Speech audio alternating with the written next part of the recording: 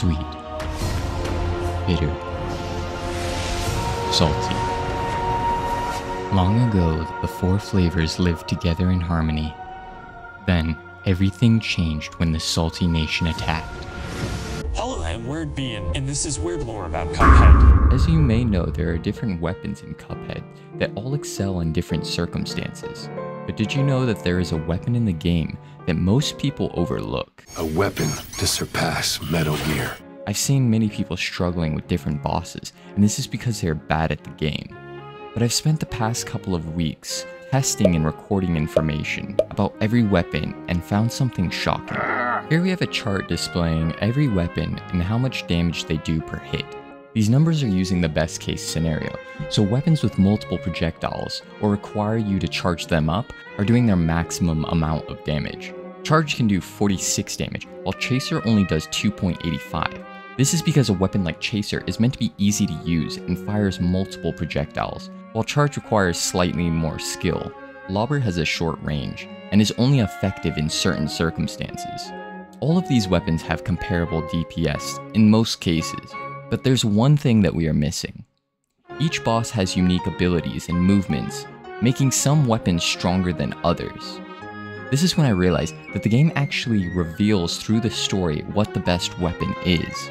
If you remember from the beginning of the game, the ability to shoot is not an innate ability of Cuphead and Mugman. Elder Kettle gives you a potion to help you claim the soul contracts. This is an easy detail to miss as we're just starting the game, but I find it weird that he even has this. If you look closely, you'll see that Elder Kettle has a sword on his back wall. Why would he have this? Was Elder Kettle once a great knight? Probably not, considering he sends two young boys to fight the devil alone.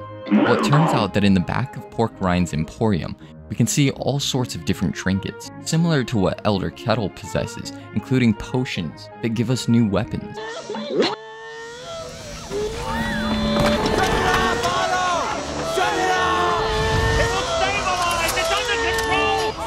This is what led me to finding what I believe to be the best weapon in Cuphead.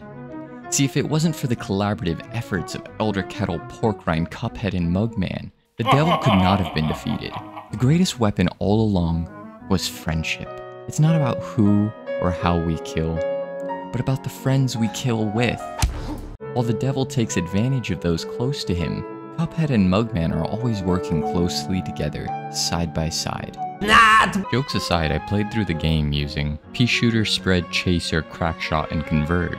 I didn't use weapons like Lobber and Charge, because they were either too difficult to use or too situational for me to recommend them. This shows the amount of time that it took for each of these weapons to kill different bosses through the game. The lower, the better. Obviously, this would be heavily influenced by my playstyle, but it still gives you an idea of what is possible with each of these weapons. I had a feeling Crackshot might do the best, but I was surprised to find that Pea Shooter was actually able to outperform a lot of other weapons. Spread turned out to be disappointing, possibly because it's difficult to reliably land attacks. Chaser was also not great. It seems if you have Crackshot or even Pea Shooter available to you, there's really no reason to use Chaser. All along I've heard other people doing challenge runs with Pea Shooter only, and it turns out it's just a really good weapon and not much of a challenge. Based on these results, it seems pretty conclusive that Crackshot is able to perform far better than the other weapons in most circumstances.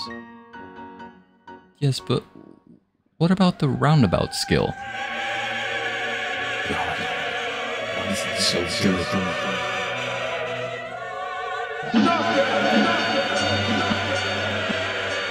It turns out that Roundabout is pretty good. Let me know in the comments what you think the best weapon is, and don't forget to like and subscribe for more content like this. Bye.